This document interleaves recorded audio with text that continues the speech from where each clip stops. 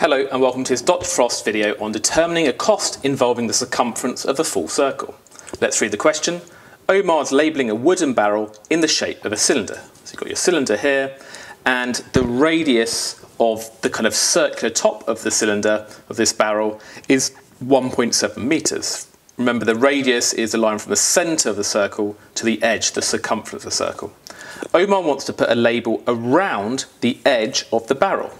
The label costs $2.99 per metre of length. Work out the total cost of the label. Now we firstly need to find the total length of the label because we're being charged per metre of length.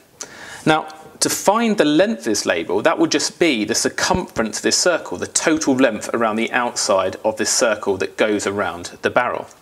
And remember how we find the circumference of a circle?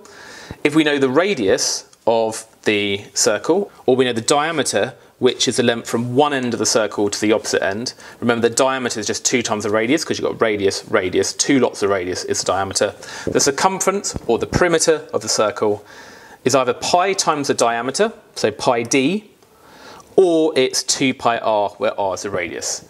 Now in this case, we've got the radius of the circle, it's 1.7, so we're going to use this formula here.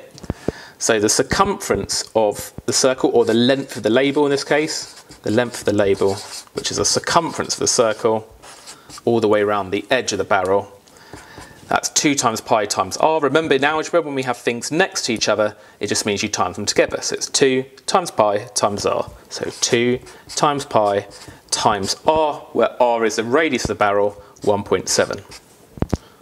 Now if I do that on my calculator, so 2 times shift pi times by 1.7, it's 10.681, and what's the unit? Meters. You may have to press like the SD key to convert it to a decimal or something like that. So that's the length of the label, and we're told we're being charged $2.99 for each metre of length. So we just need to times those two numbers together. So the cost will be that length multiplied by the rate, what you're paying for each metre of length, so $2.99. And if I do that on my calculator, I'm just going to use that 10.681 directly from my calculator. So I just need to press a times key and then 2.99 and then equals, and I get 31.94, and that will be in dollars. So it's $31.94, and that is the final answer.